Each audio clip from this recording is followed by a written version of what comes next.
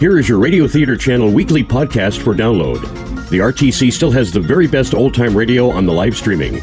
And if it's music you love, tune in to the RTC Music Channel, where this link and many others are on our website at oldtimeradiolisten.com. Now, here's Jim. This week we'll start off in New York City with Danny Clover and an episode of Broadway is My Beat, the Janice Bennett murder case from 1953.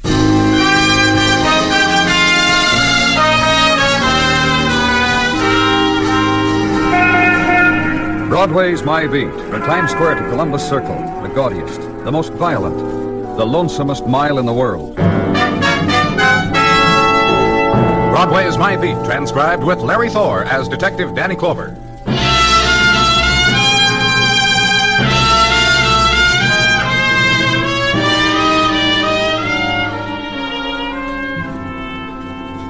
Swift flood of nighttime into the neon alley. And Broadway bites its lip, makes the plunge, leaps into cross currents of night. And the gutters flow with a scarlet liquid of light, and specklings of gold has fallen from the fountains of spectaculars. The fast walk, then, is what is called for. The rush, to buy the first dream in the movie palace, to be up front and close when the hawkers simper, to be first in line in the basement dance pavilion. And there's time to make a choice, where the dance will be close, and warmth will glisten on a girl's mouth. Where warmth is, and swift flood of night. Hurry, hurry, hurry. And from somewhere out in surge of darkness, the phone call to headquarters, and taken by Detective Muggavan. Yeah, I heard. Yeah, I understood. Now listen to me a minute. Just listen, will you? I want you to talk to Lieutenant Clover. Yeah, he's the man you want. He handles things like this. You'll hold on, huh? Yeah, he's right here. Danny? What? Man on the phone says he knows where there's a dead woman. He's screaming with it. You take it, huh? I'll try to trace it. Yeah. Hello? I told the other man. Why did Well, just tell me, too, huh? This is Lieutenant Clover. She's dead! Do you understand that? She's hurt and dead! Who is? You go there. You go where I tell you. You'll see. All right, give me the address. Hello? Marley Apartments on West 39th, 5th floor apartment. Do you hear me? You know what I'm saying? Yeah, Marley Apartments, West 39th, 5th. 5th floor, apartment 5C. You got that? Yeah, who is this? Don't you care who this is. You just go where I told you. You see, I'm not lying. Oh, we'll check. Just tell me who you are. We'll need to... She's dead! Killed till she was dead, that's all you need. Someone I love. Someone I love.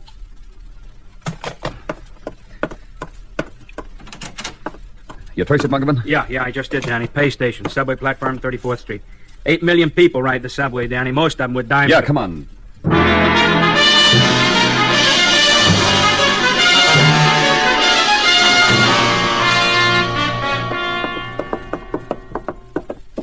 C. Yeah.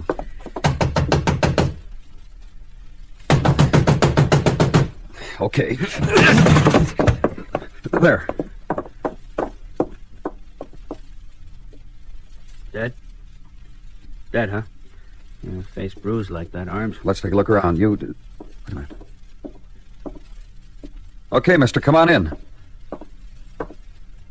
Close the door, Muggavan. Who are you, mister? Who? She's dead, isn't she? Of course she is. Your doctor? That bag? Get out of the way. There's a ritual. A thing of stethoscope. To search for heartbeat. Search. Heartbeat. Also ritual of the pulse, professional manner of looking vague and wise while holding the wrist. And this, too, shaking the head briefly, small sigh, and the pronouncement. Dead. You look real professional, Doc. Now, which Doc The are one who's her father. Sorry. A little reversal now, gentlemen. By reason of my status. My daughter's dead at our feet, therefore it gives me the right to ask you who you are and what... Police. I'm Lieutenant Clover. This is Detective Muggavan. No, Doctor. I'm Dr. Nolan. John Nolan. This girl, this once daughter of mine... Now, take it easy. Girl... Muggavan. Yeah. Hello? What? Danny, the same guy who phoned. What? Hey, murderer! Hey, give me the phone, Doc. Hey, give me the phone. Well, oh, my... Murder. Yes, she's dead. Of course you may. Here, he wants to talk to you. Hello, who is this? Hello! He hung up. Okay, Doc, did you recognize the voice? My daughter's murderer. Yes? His name? That's right. Just a favor I ask you, that's all. What about the man's name? In a bargain. First you let me make a phone call. First, you let me make a phone call. All right.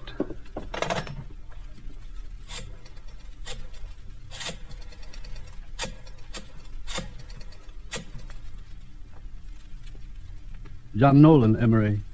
Listen, I want you to know Janice is dead. Yes. Thank you, gentlemen. It was good of you. Hey, listen, Doc. Why don't you just sit down and let's have a chat? Would you mind if we went out in the hall or the kitchen? Out in the hall will be okay. Mikeman, call the ambulance, technical. Yeah.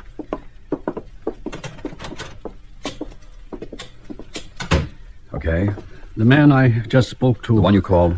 Yes, his name is Emery Folsom. You'd ask me about all this, so I thought... Go on. His name is Emery Folsom, an old friend, a dear friend. And the man who called? My son-in-law. I see. My son-in-law, husband to my daughter, killer. You're sure he killed your daughter? Find him. He'll tell you exactly that he did. All right. What does he look like?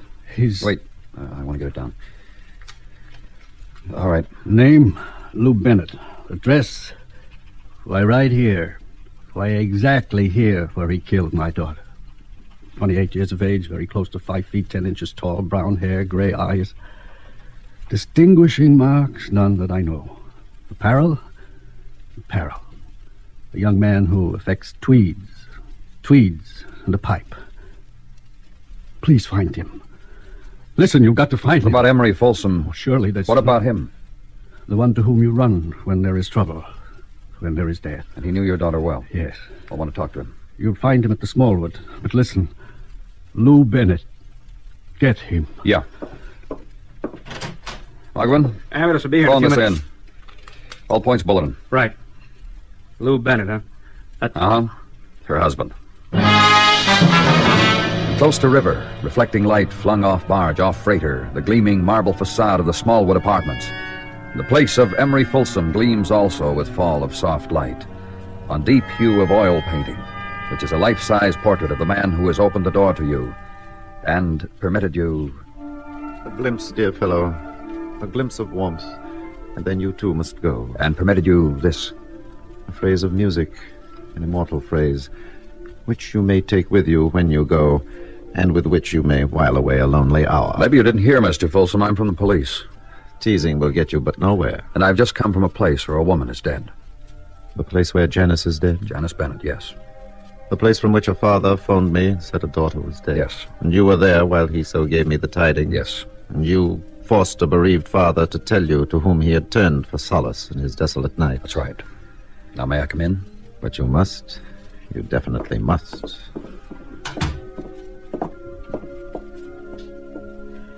Sit there. Sit there on that chaise where once a maiden of Louis XVI's court dangled a foot and had it washed and kissed. Sit there. All right. And thus the light falls on your face. Interestingly. Most interestingly. There's a chair at police headquarters, Mr. Folsom, where a maiden once sat and dangled a toe. Maybe you'd like... Precious, most precious. You want to know, of course, why John Nolan phoned me of his daughter's death. Me, of all the souls in the world. Yeah, I do. Well, this will regale you. John and I were children together. He was the son of my father's gardener. I the son of my father, who was monstrous rich, had mansions in all the watering places. We played in my father's gardens, Johnny boy and I, when we grew to manhood, as you have noted. And my father subsidized Johnny through medical school. And I, in turn, have carried on my father's tradition. Oh? I, too, subsidize. Then your friendship with John Nolan and his daughter... You interrupted. Sorry. I, too, subsidize things, among which was the marriage of Janice to a penniless boy. Lou Bennett. Lou Bennett, penniless boy. Callow and a bumpkin, but not without charm. And I said to Janice, you want this, you shall have it. And I paid the tab for a brilliant wedding. And I said to Janice, I'll ask what I said to the lovely daughter of my doctor friend. All right, what? I said, Janice, no need to tell your youth that you're a child of lowly income. No need to tell your youth, I have paid for your wedding. For youth is blunt, and youth is uncivilized. And the youth you wed, Janice, may take umbrage at my gift. Tell him your father paid. It's what I said to lovely Janice, who was not then a trifle dead. By whose hand dead, may I ask? Her husband called us, told us she was dead. We're looking for him. Her father says... That Lou murdered Janice. But then a father must know. And you, what do you think? That youth is blunt, that youth is uncivilized, and that killing is in the hands of youth. And leave the elegant man. Leave him. And out into the world now, where the perfumes are not of sandalwood, nor the areas cubicled by damask drape, nor drenched with music. Into the world, and the corner of it rented to make room for stove, sink, and bed. So sleep away 7 hours. Until the mechanism says, stop sleeping. Make the adjustment to it. Get up. Coffee. And the world again.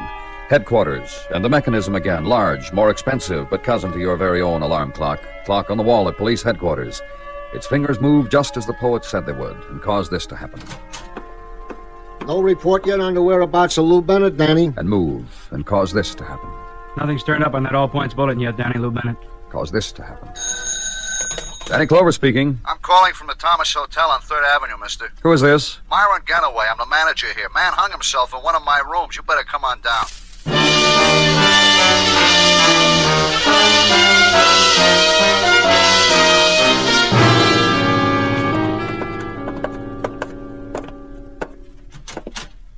There he is. I didn't cut him down on account I didn't want to touch. Yeah, I know how you boys like to do all the touching. Listen, mister, I've been running flea bags since... look, there's his wallet on the table. Untouched, too, mister. How come they pick flea bags to do things like... He signed the register Lou Bennett. Is that what his name is in his wallet, Lou Bennett? Yeah, I can see from here. That's what it says. Lou Bennett.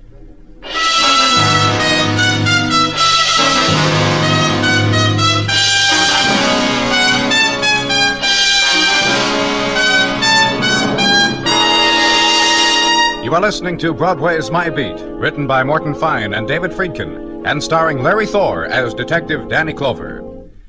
Beginning next Friday at this time, CBS Radio brings you the exciting assignments of big city police in the 21st Precinct.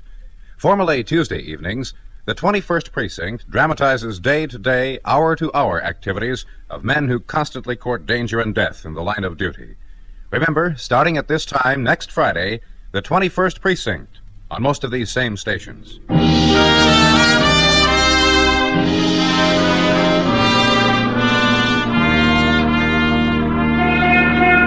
The light that curtains Broadway in late November is a thing of gauze, gray stuff that touches autumn to December. It's the time when the shadows come in with the sun, the time of the 3-coffee breakfast, of the sweater and vest under the coat.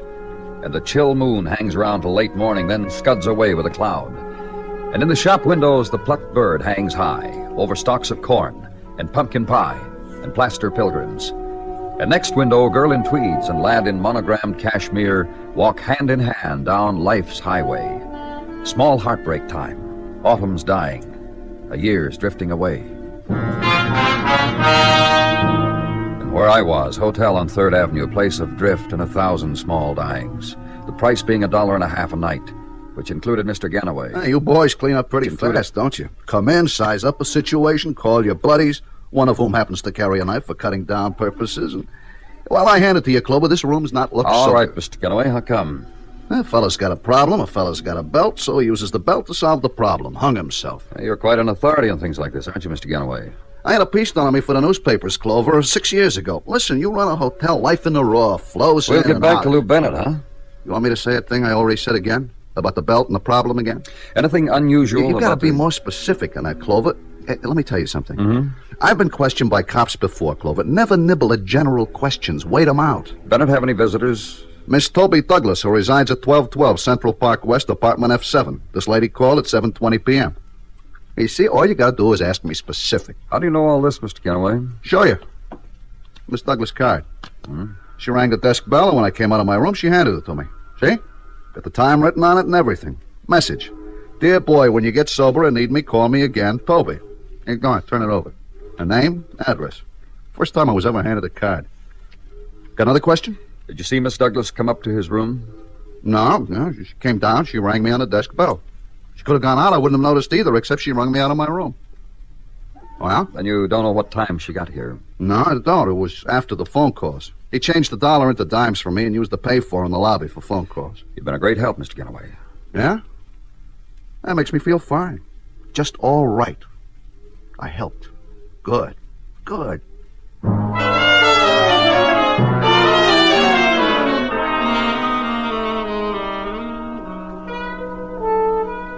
course it's my card, Mr. Clover, and of course I left it there with that man for Lou. How come you visited him there, Miss Douglas? A moment.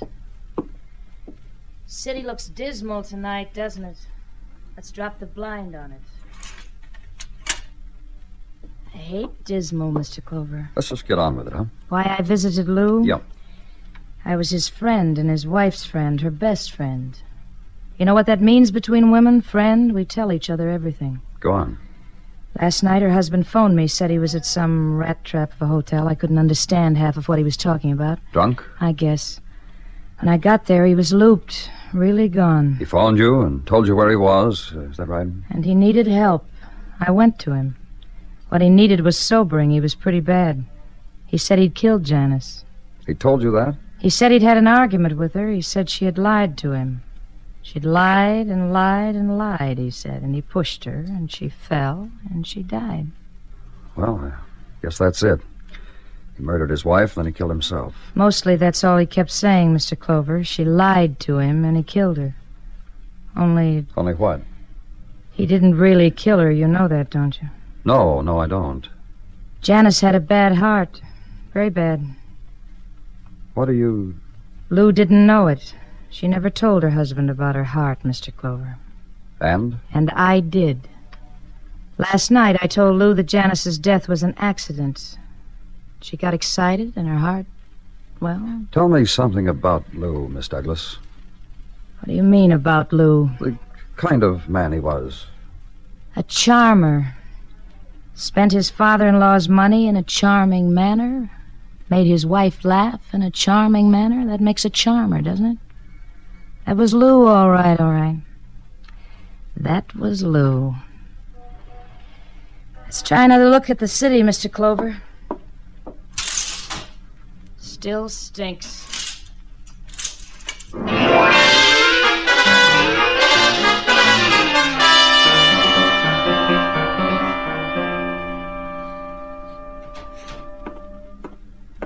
Danny? Yes, you got something for me? Yeah, report from Detective Muggerman.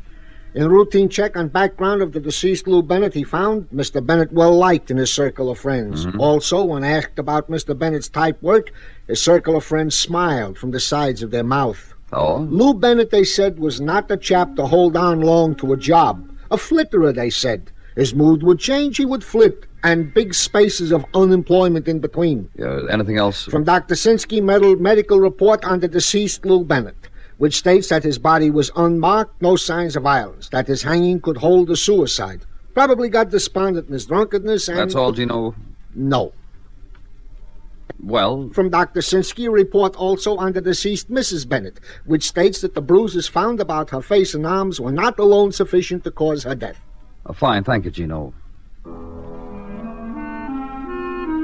for a while, consider it. Husband who had been called murderer by a woman's father, who had been precise and professional in the examination of her dying, who rose from her and stood and made bitter accusation.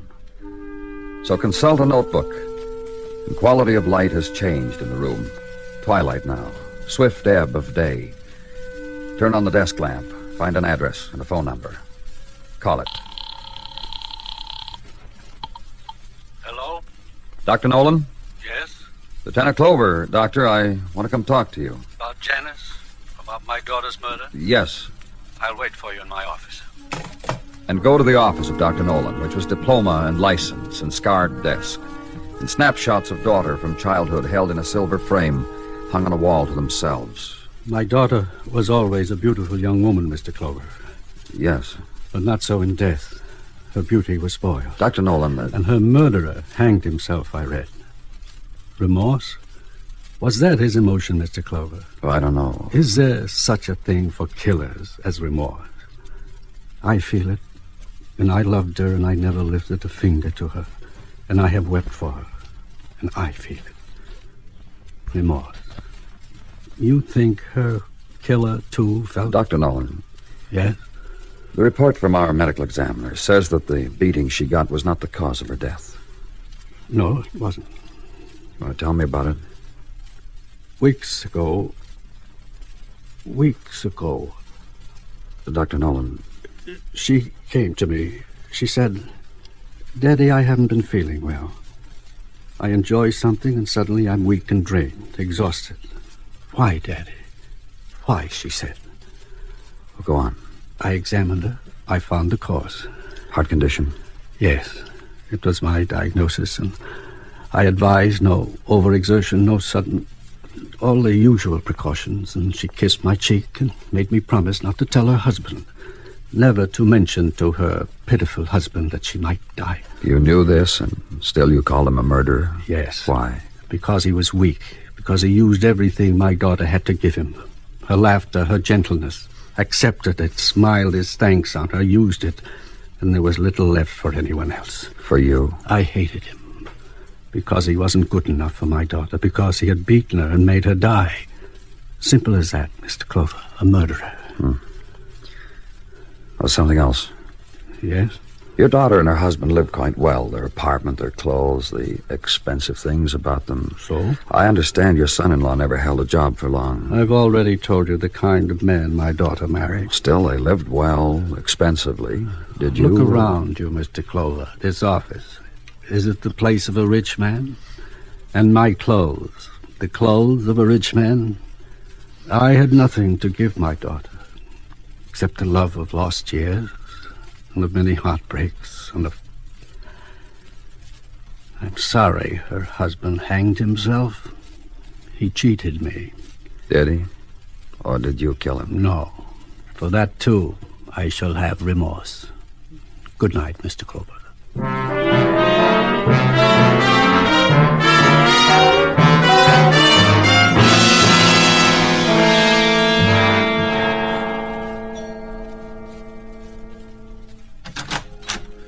Good evening, Mr. Clover. Good evening, Mr. Folsom. Won't you gentlemen come in? Thanks. This is Detective Muggavan, Mr. Folsom. Hi, Mr. Folsom. Muggavan. Hey, that's you up there in that painting. Real nice. Thank you. Dressed like that, like a... Spanish cavalier from the court of Philip. Yeah, I was just going to say. Real fancy. Thank you. Isn't that real nice, Danny? Yeah. I wish I... Hey, Mr. Folsom. Yes? You've heard about Lou Bennett, haven't you? What about him? That he hanged himself. Where did this happen? At the Thomas... Teabag on 3rd Avenue. Will you gentlemen pardon me? What for? Thank you. You mind if I ask you what that bit was for? Closing your eyes? Congratulating myself, sir. Once I predicted that Lou Bennett would come to a sudden end. I would call the way he died sudden, wouldn't you? Look, mister, when a man dies, no matter who it is, you don't figure I'm out... sorry. You paid for their wedding, didn't you, Mr. Folsom? Janice's and Lou's? Yes, I told you that. Big wedding? Brilliant. I ever tell you about how my wife and I got married, Danny, on our lunch hour down at the city hall? And in those days, we only had a half hour for lunch. Then you had barely time for a snack. Is that what you're trying to tell us? From Phillips Court, huh? Exactly. What else did you do for those two, Mr. Folsom? How do you mean? Well, Lou couldn't hold on to a job. Janice didn't work. Her father didn't make a whole lot of money, yet Lou and Janice lived like... from Phillips Court. You know. You know what I mean, Mr. Folsom. This is known as bandying, gentlemen. Now, what is it you have on your mind? I asked you a question, Mr. Folsom. Yes, you did. Then answer it. Very well. Beside being a lovely girl, Janice was... Persuasive? Persuasive, thank you very much. So you supported them? You're plucking words from my mouth at a great rate, Mr. Clover. Let's just get with it, huh? Did you give him money or didn't you? Look, Mr. Folsom, there are very simple ways of finding that out. Cancel checks. From time to time, I gave Janice money. And she accepted it. Why not? Sure. Why not? Shut up. You loved her, Mr. Folsom. What right have you to ask? Sure he did. Why shouldn't I give her everything she wanted? See? Sure he did, Danny. Didn't you, Mr. Folsom? Loved her. Loved her. Well? Of course I did. Of course. Hey, you're doing that bit again, Mr. Folsom. What are you congratulating yourself for this time? Mr. Folsom? You want to know, don't you? Because you killed Lou Bennett. You want to know, don't you? Listen, Mr. Folsom, we know Bennett was the cause of his wife's death. He thought he'd murdered her. He ran away and hid. Then he did all the things a hysterical man does. He drank, he called everybody he knew. Police, his father-in-law? And you, and... She married him. Which made them husband and wife, Mr. Folsom? Yes. He thought he'd murdered her. Then he found out he didn't. A woman, a friend of his, Toby Douglas, came to him and told him his wife was a sick woman, that his killing her was accidental. Top thing he could have been tried on would have been manslaughter. Probably just turned out to be an assault and battery rap. Why should he hang himself? He didn't have nerve enough to. Did you try to get him to hang himself when you came to that room where he was? He was drunk. He laughed at me. He said he didn't murder Janice. He murdered her as surely as... So you murdered him? He killed her, and the law wouldn't have punished him enough for it. So you did? Quite.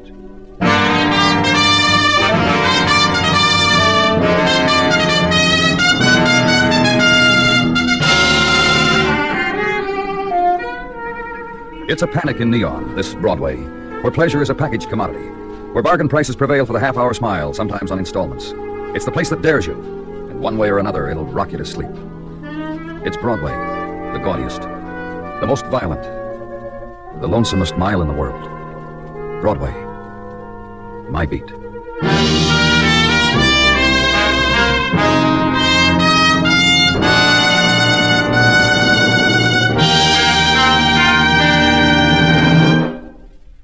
Broadway's My Beat stars Larry Thor as Detective Danny Clover, with Charles Calvert as Tartaglia and Jack Crucian as Muggavan.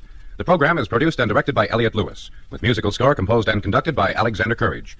In tonight's transcribed story, Edgar Barrier was heard as Emery Folsom, and Herb Butterfield as John Nolan. Featured in the cast were Shep Menken, Hy Everback, and Kathy Lewis. Bill Anders speaking.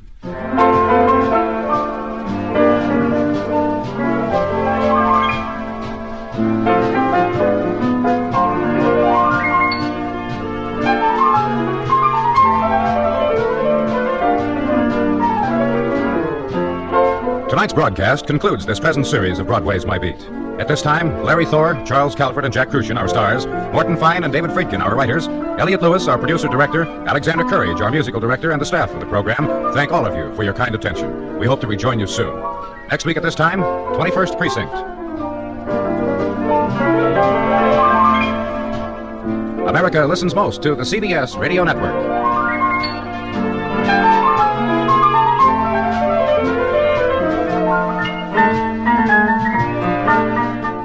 That's Broadway's My Beat, the Janice Bennett murder case from 1953. Our second program is a spy adventure, Dangerous Assignment, and an episode entitled London, The Secret Code from 1951.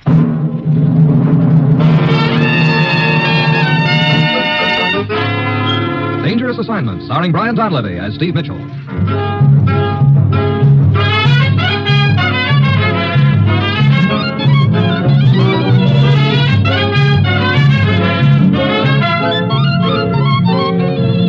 Yeah, danger is my assignment. I get sent to a lot of places I can't even pronounce. They all spell the same thing, though. Trouble. But when I walk into the commissioner's office, I don't realize that this assignment's going to have me playing a friendly little game of who's who. The only trouble with it is that the guy who loses gets killed.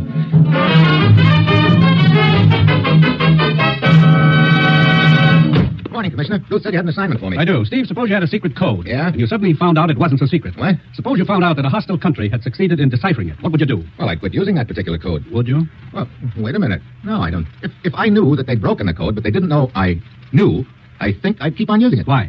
Well, that way I could send a lot of phony information that'd probably tie their strategy in knots. That's absolutely right, Steve, and that's just what's been going on for the last 6 months. What? Yes, 6 months ago we found out from a very secret source that a certain country had broken one of our diplomatic codes, one we've been using with the French government. And we've been using that same code since, sending false information? Yes, we've managed to mislead that particular country on several vital issues during that period. Well, it sounds like a pretty neat little racket. It is indeed, and we'd like to keep it going as long as possible, but obviously the success of it depends on their not knowing that we know they've broken our code. And that's why the whole thing is hanging in the balance right now. You mean they found out we Not know? yet, but unless we can prevent it, they're going to find out very soon. How do you mean? Somewhere along the line here in the States, there's been a leak, Steve. Somebody found out our little secret, and right now is en route to a meeting with a representative from that other country to sell them that secret. Oh, great. Who is this guy, and where's he now? We think that he or she's in London at the moment. He or she? Well, Steve, we haven't the slightest idea who this person is. Oh, you're really giving me a lot to go on, Commissioner. Well, right now, that's all the information we have. Do you know where this meeting is to take place? No. Huh. You say you think this character's in London. Have we any agents there? Yeah, Slater's in London right now working on the deal. He's staying at the Regency Hotel. Get over there, Steve. Work with Slater. Try to find out who this person is, and above all, prevent that meeting from taking place. Well, I said, you've got your assignment. Good luck.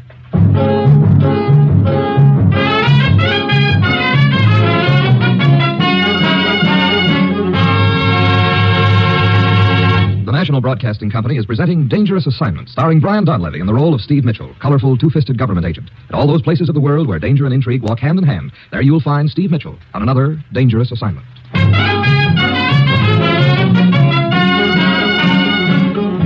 Sure, I got my assignment. Find somebody, we don't know who's on his way to a secret meeting, we don't know where. A real breeze. Well, it's Wednesday when I get to London. I head for Slater's hotel room. Sure glad to see you, Steve. I've been chasing so many smoke rings on this deal for the last few days that I'm groggy. But all of a sudden, things are looking up for us now. What do you mean? An old friend of mine blew into London from Eastern Europe last night. Triflis. Oh, yeah, that little international information peddler, huh? That's right. What I found out from him cost me plenty, but it was worth it. What'd you find out? The meeting is to take place in Athens, Greece, tomorrow night. Athens? Yep. According to his information, our boy's going to be on the plane that takes off in 2 hours. Oh, Triflis seems to know just about everything else. Does he know who this party is? No, you know how these things go, Steve. You can find out a lot about events in this business, but as to the names of people involved, well, that's a different story. Yeah. One more thing. Do you have any information on where in Athens the meeting is to take place? No, as I understand it, Steve, the boy who's peddling the secret is to be contacted in Athens by their agent as soon as the plane lands. Presumably, the agent will set up the meeting with him then. I see. Well, I guess I better arrange myself space on that plane to Athens. Good work, Slater. See you in Athens. Bye, Steve.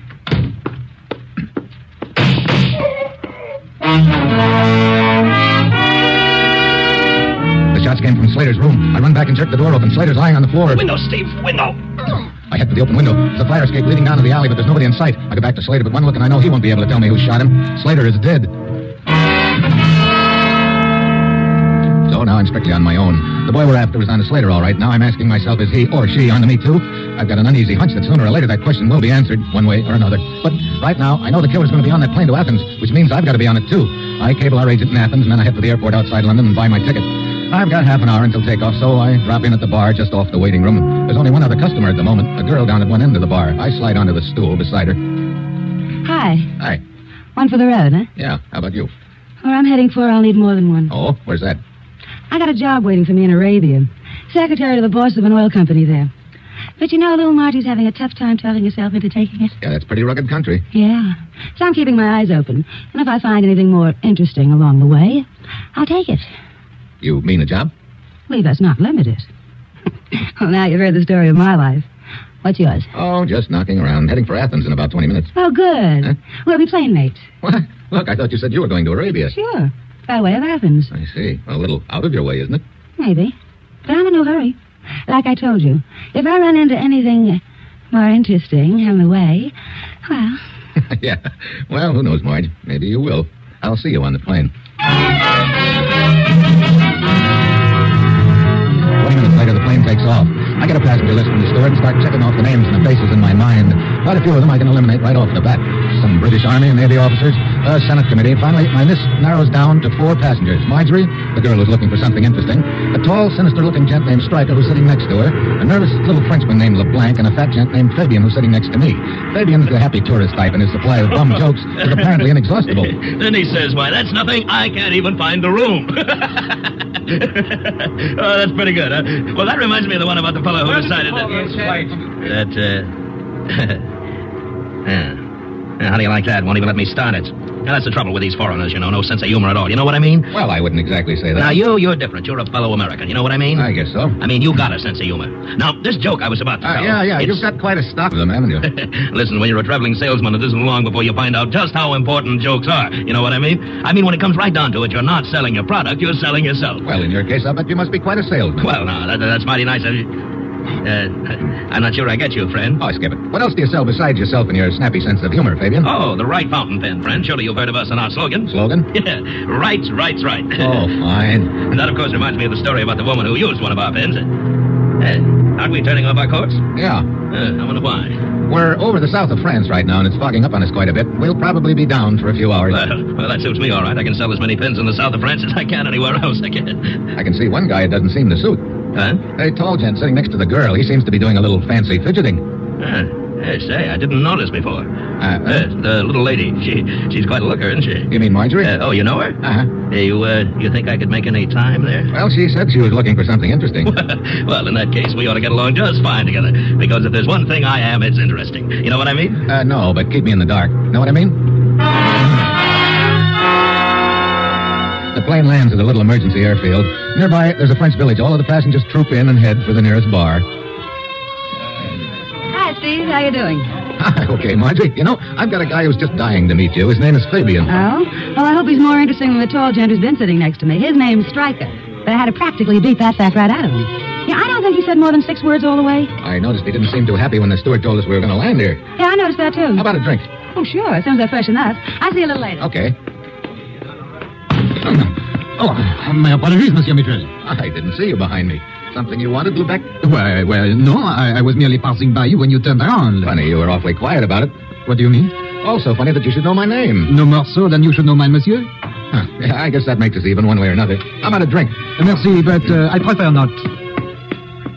LeBlanc scurries outside. Fabian over at the bar gives me a big grin and waves me over, but I've had enough of his know what I mean and lousy jokes to last me for the rest of the trip.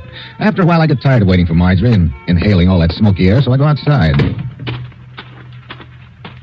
The fog is swirling thickly around the place. I start walking, trying to fit together what I know so far, which isn't much. LeBlanc the Frenchman, Stryker the tall, silent guy, Fabian the jokester, and Marjorie. It could be any of them, or it could be none of them. Yeah, right now I'm beginning to wonder if I've taken the wrong plane. Then I hear it. Just a little sound, but enough to tell me I'm not on the wrong trail after all. The sound of a gun being cocked somewhere in the fog. I hit the ground fast. The slugs fan past me. I scramble to my feet and take off in the direction I think they came from. Suddenly I'm wallowing around in a muddy field. I can hear somebody else running, but in the fog I can't tell where. The mud gets gooier, but I keep going. Suddenly a hand shoots out and grabs my ankle. I spread eagle in the air. Too late, I see the rock on the ground under my head. I make a perfect three-point landing.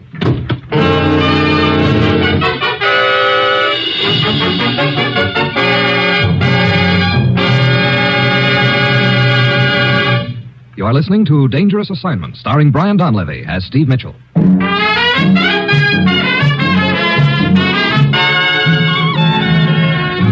I don't know how long I've been out, but when I come to, I'm all alone in the muddy field, so now it looks like whoever I'm after knows a lot more about me than I know about him. But what I don't get is this. Why didn't he finish me off? I head back to the bar, but all the other passengers are gone. I find out from the bartender they've gone back to the airport. So I get there on the double. The plane's up at the end of the runway, all set for the takeoff. I make it aboard just in time. Steve, we were beginning to think you missed the plane. Yeah, looks like somebody was trying to arrange for me to miss the plane, Marjorie. What do you mean? I'll skip it. So, my friend, I hope you don't mind if I desert you for a while. Well, I'll try to be brave about it. I thought it was high time that this little lady and I got acquainted. You know what I mean? So I talked that guy Stryker into changing seats with me for the rest of the trip. Okay, see you later. Yeah. Well, I see you didn't miss the plane, LeBlanc. Aye? But why should I, Monsieur Mitchell? Well, that's a good question. Excuse me. I said excuse me. Oh, sorry. A bit wrapped up in my book, I guess. You mind if I squeeze by you? This is my seat next to the window. Oh, quite. Thank you. You're Stryker, aren't you? Oh, yes. Mine's Mitchell. Really? Fabian said he'd talked you into trading seats with him. I say, old boy, if you don't mind, I am trying to read. Sure, not a bad idea. Let's see, I think I left my newspaper here on the floor. Yeah. Here it is. What stopped me cold is Stryker's shoe beside the newspaper on the floor. There's mud on it, and it's the same color of mud as that in the field where I was chasing the person who shot at me. So, Stryker at this point has just been promoted to number 1 on my suspect list. It's a long haul to Athens, but I don't close my eyes for a second all the way. Sitting next to a guy you think could be a killer is not exactly conducive to snoozing. Finally, the plane lands in Athens. I get off first and hurry into the waiting room. According to what Slater had found out before he was killed, this is the spot where the contact is to be made. I look around the waiting room. Several people are lounging around, 2 guys over in one corner, a third standing in front of a poster, a woman with a baby. Any one of them could be the agent. Now the rest of the passengers file into the waiting room. Marjorie's first. She doesn't talk to a soul, but heads straight for the newsstand, picks out a magazine and starts looking at it. Next comes Fabian, the fat boy. He walks straight through the waiting room and into the limousine outside. Stryker follows him directly to the limousine. Then comes LeBlanc, but he stops in the waiting room and talks to one of the men there. The gent turns and leaves. LeBlanc starts out the door. I catch up with him outside. Let go of me, Mitchell. So you're my boy, LeBlanc. I said let go of me. What? Well, complete with gun, huh? Oui, complete with gun. And now to keep you in order, my friend. Handcuffs? Hey, what is this, anyway? Since you seem to be aware of my identity and attempted just now to detain me forcibly, it follows that you are undoubtedly a criminal, wanted in one country or another. Now, I will investigate and... Criminal wanted? Hey, look, who are you? Inspector Leblanc of the French Sûreté. Oh, great. And here I've been thinking that Now, maybe... monsieur, perhaps you will be good enough to identify yourself? Well, my credentials are in my pocket, but it looks like you'll have to fish them out yourself. These handcuffs are a little confining. Very well. These? Yeah, that's it. What? Agent from the United States. That's right. Looks like we've sort of been working at cross purposes, doesn't it? Now, would you mind handcuffing me, LeBlanc? Oh, but of course. You know I feel somewhat embarrassed, Monsieur Mitchell. That's okay. I guess I did look a little suspicious to you. Oui, and then when I learned of the attempt on your life in that muddy field in the south of France... Hey, wait a minute. You saw someone shooting at me? No, I was outside walking around when I heard the shots. I saw you run across the field in pursuit, then I heard you fall. Ah, that explains why I wasn't killed then. The killer must have heard you and took off. Mitchell, it is obvious that we are working on the same assignment. The code proposition. Oui. Yeah, well, according to our information, LeBlanc, whoever's out to sell the secret was on that plane. He or she was to be contacted at the airport waiting room. Oui. Now, with you off my suspect list, that narrows it down to 3 people, Stryker, Fabian, and Marjorie. But none of these 3 people spoke to a single person in the waiting room. I know it. That's what bothers me. Incidentally, who was that guy I saw you talking to, LeBlanc? Oh, that was one of my men, Mitchell. I had ordered him to try and discover who was to contact one of the passengers, but he was unable to do so. I don't get it. None of them did talk to anyone. They got in the limousine and... Mitchell. What's the matter? The limousine.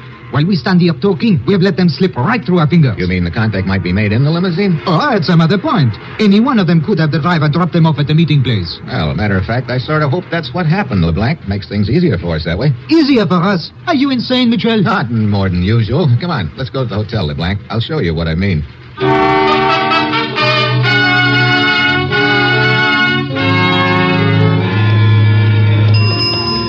Oh, Mitchell, I still do not understand what you mean, but... Oh, wait. That man sitting over there in the center of the lobby. Is he not the driver of the limousine? Looks like him. Come on. I beg your pardon, monsieur. Hi, Steve. Bill? Steve? Bill? You know each other? Sure.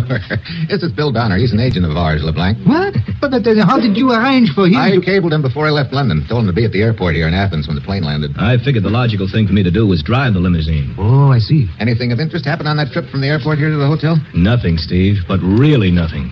All 3 of them come to this hotel? No, Stryker wanted off at another hotel a few blocks away. Mitchell, perhaps that is where the meeting is to be. Don't worry. I asked for the cooperation of the Athens police. They've got a boy over there keeping an eye on Stryker. As for the girl and the fat boy, what's his name? Fabian. Yeah, Fabian. We've got their rooms watched. Nobody's been to see them, nobody's called them on the telephone, and they haven't tried to make any calls or contacts either. Well, good work, Bill, but that's the trouble. It's almost too good. What do you mean? We've got all 3 of them bottled up tight. Maybe the contact's already been made. Well, there sure wasn't any contact made after they left the airport waiting room, that's for sure. And Mitchell, how could any contact have been made inside the waiting room? We observed all 3 of them. They did not talk to a soul.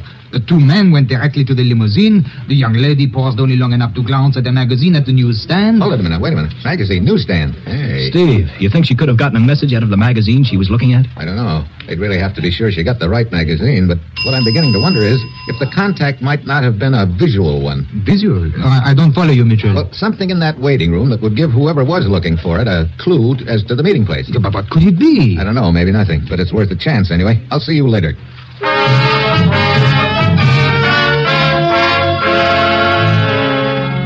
I head back to the airport waiting room. At this point, I don't even know what I'm looking for, but I start walking around. The newsstand is piled high with various assorted magazines and newspapers, and if the clue to the meeting place is somewhere in the stack, it's a cinch I'll never find it. Then I notice some posters around the walls. Most of them are in Greek, so I motion to one of the porters. He comes over.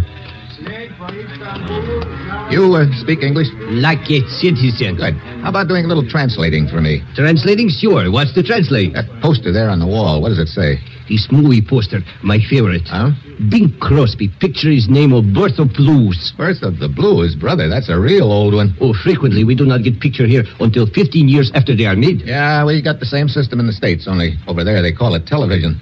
Well, I guess there's nothing in that poster that'll help me. This picture, name of Birth of Blues. Have you seen it? Oh, yeah, quite a few times over the years. He's quite a huge favorite of mine also. Like especially man who has small part of trumpet player, actor name of Brownie Donlefit. That's an interesting pronunciation. You ever hear of him? I think he was a child actor in those days. Let's see. How about that poster over there? Let me see. Oh, that is about United Nations Children's Fund, organization to help underprivileged children of all countries. Money is requested. Well, it sounds like a worthwhile cause, but I don't think that'll help me either. Matter of fact, I'm beginning to think I'm barking up the wrong tree. Whoever I'm after probably can't understand Greek either, so how could he get a message from any of these posters? Well, there's for your trouble, Buster. Oh, so thanks. You got any more trouble I could get into at these prices? I'm afraid not. Okay. Hey, just a minute. Something else is troubling, I hope? Yeah. That poster behind you, it's in English. So for this you need translation too? No, I can read it all right. Wilson conducted tours of Athens. Bus leaves at 12 each day, returns at 6 each night. Tour includes the Acropolis and other ruins, waterfront, tickets 8. So if it is tour of city you want, I can give you better one than that. Show you places that you would believe. No, never mind, thanks. Well, I guess that poster's no help either. It's just that for a moment there was something familiar about it, something that reminded me of... Oh, I don't know what. Maybe you got date to go sightseeing. No, well, never mind. Okay. Hey, hold it. So, make up your mind. I think I just did. Huh? Yeah, I remember now. When I got off the train and came in here, there was a man standing in front of this sightseeing poster, just where you are now. So? So he was blocking out part of the poster with his body, and what was left was here. Here, move over just a little. Sure. There, that's it. Now I'll read the part of the poster that's still in sight. 12 Night Waterfront 8. Well, what do you know? This is something of interest? It sure is, Porter. It's the most interesting thing I've seen since I left home.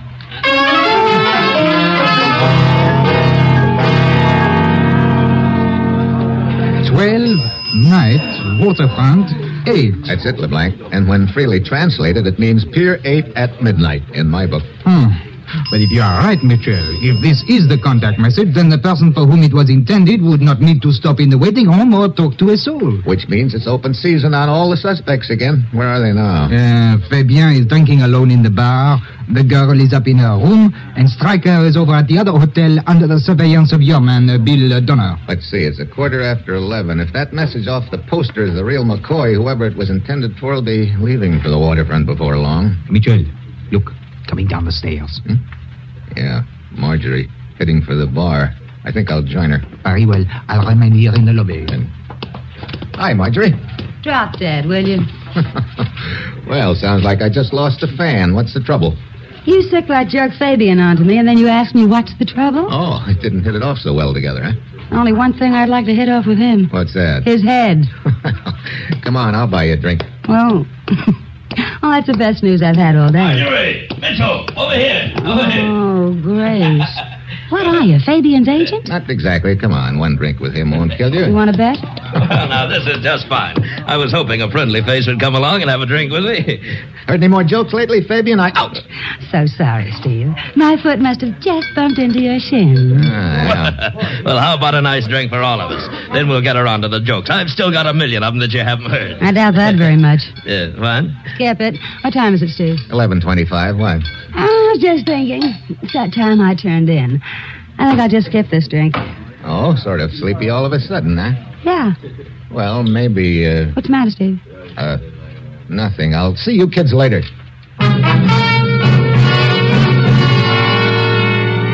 But right now, something is the matter. Standing there in the bar, I can see out into the lobby, and I suddenly notice that the chair out there is empty. It's the chair LeBlanc was sitting in. I go out into the lobby, but he's nowhere in sight. The clerk tells me he went out just a minute ago. Suddenly I get a wild idea. I head for Pier 8 at the waterfront. It's a few minutes before midnight when I get there, and out near the end of the pier, I see a cigarette glowing in the dark. Probably the foreign agent with a fistful of dough waiting to buy the information about the code. I slip into the shadows and wait. A couple of minutes later, I hear it. Steps on the pier coming my way. This could be the person I've been after, at last. Then I see a figure looming up out of the dark. I wait until it's right beside me, then I jump. LeBlanc. Michel. So that wild idea wasn't so wild after all. What are you talking about? You, mostly. I suddenly noticed that you'd left the hotel, and it occurred to me you might be my boy. What? Michel, that is absurd. I had a perfectly good reason for leaving the hotel in a hurry. Oh? What was it? Your man Donner sent word from the other hotel that our suspect there, the man called Stryker, was checking out. I proceeded over there immediately and followed Stryker to the airport. But when he boarded a plane for the Far East, I realized that he could not be our man, since he had as yet made contact with no one. I see. I returned to the hotel, but you were gone. Then I remembered the message on the poster you had told me about, so I proceeded here. Well, your story sounds all right, LeBlanc. But of course, because it is true. Oh, no, Mitchell, do not let your imagination play tricks on you. I'm trying not to, LeBlanc. What is it? Hold it. Yeah, somebody else coming. Get down behind these crates. There. Wait, the steps stopped. They must have heard us. Well, LeBlanc, get back. You okay? Oui. Michel, where did those shots come from? The foreign agent, farther out on the pier. He must think the first shot was aimed at... That's our boy again. You know, LeBlanc, this is working out just fine. With luck, they may kill each other off. Hey, sounds like the agent got hit. Listen. Yeah, I'll wait until he gets close. Now! Fabian, let go! Drop the gun, drop it! I will kill you! I've got your wrist locked. Pull that trigger now and you'll... Michel, he shot himself. Yeah, trying to do likewise to me. Are you all right? Yeah. So Fabian the jokester was our boy. Looks like in the long run the joke was on him, but at least he turned out to be a very obliging guy. Obliging? Sure. He killed the goose who was going to lay him the golden egg, and then he killed himself. Come on. I want to take a look at this other guy. Well, Mitchell, it appears our secret is still safe. Yep, both seller and purchaser are same are out of business. Well, here we are. Shine your light down on the pier. Very well. Oui, I recognize him. He's a well-known foreign agent. You mean was? Yeah, I've seen his picture before. Wait a minute. This envelope in his hand. Hey, pretty bulky. Damn, Michel. American money. The envelope is bulging with it. $1,000 bills. 15 of them. They really must have figured the Tavian secret was worth plenty, all right. At a time like this, it would be convenient to be soldiers of fortune rather than government agents, Michel. Yeah, it'd be a tiny little sum to slip into our pockets, wouldn't it? But I've got a much better idea, LeBlanc. A poster I saw in the airport. Poster? Oh, you mean the one of which you read the message about this meeting place? Oh, no, another one. Advertising the United Nations Children's Fund, an organization to feed and clothe underprivileged and displaced children. According to the poster, they need dough, and here's $15,000. No, that is a splendid idea, Michel. You know, I am certain that this dead agent's government could have no possible objection if this money were used for such a noble purpose. Well, after all, LeBlanc, they're always yapping about how interested they are in the little people, so we're just taking them at their word.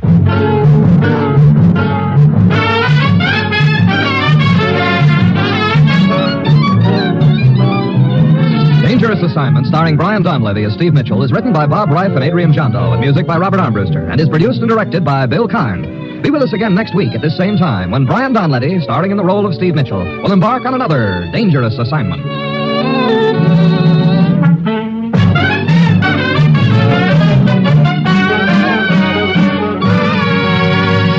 Dangerous Assignment came to you from Hollywood. Theater Guild on the Air brings you Hamlet tomorrow on NBC.